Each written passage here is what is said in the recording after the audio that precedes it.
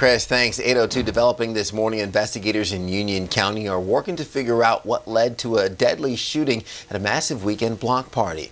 2 people were killed and 5 others injured. In Fox Carolina's Grace Runkel is live at the sheriff's office with what we know so far. Grace? Well, Ted, deputies say that they have not made any arrests of the suspect just yet, but they have detained some people who they believe were connected to that shooting on Saturday. What we know so far is that there were about 1,000 people at that block party. It happened Saturday night near Jonesville on Dover Road. Police say that around 9 or 10:30, that's when they first started to hear gunshots, and 7 people were hit. 2 people died.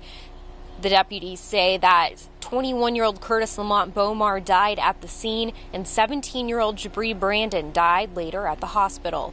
The sheriff's office had already been called out to the party 2 hours earlier because of crowd complaints, and deputies were working to clear cars off of the road when the gunshots started. Witnesses say someone started driving down the road and fired shots from their car. We spoke with a woman who was at the party and said that she was trying to get back to her vehicle when the shots started. Right when I got to my car, that's when I heard gunshots, because I had to walk about a half a block up the road. In a big crowd like that, you got to learn to put your guns down. You know, everybody's trying to have a good time. That's what it was about. Deputies tell us they actually had to use a drone to make sure that the scene was cleared because it was such a large area they were working with. That's also why they brought in several other agencies to help them with this investigation. This morning, we're working to get some more details on the next steps, and as soon as we find out anything new, we will, of course, report that back to you. Ted?